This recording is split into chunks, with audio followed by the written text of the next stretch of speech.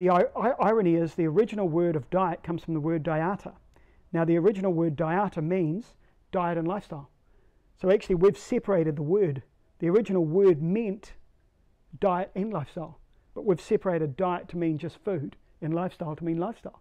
But actually, they both come from the same word. So the irony is, and generally people, when they're getting well, you don't wake up in the morning and eat a really healthy muesli, and you don't feel like exercising. Generally, if you wake up in the morning, you go for a run, or you do your yoga or your kickboxing or whatever, you're going to want to eat well. So they do go hand in hand.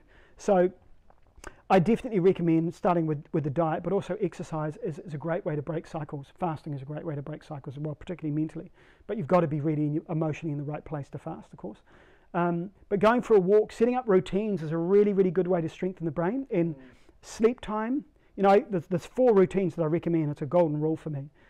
Sleep time, wake time, exercise time, meal time.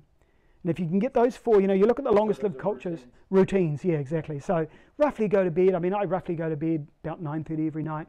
I wake up roughly about 5:30. I tend to exercise between 5:30 and 7. I tend to have breakfast at about 7:30, and then I have about lunch at about midday and dinner at about 6, and then I go to bed again about 9:30, So the more of a routine you build, the more resilient your mind becomes.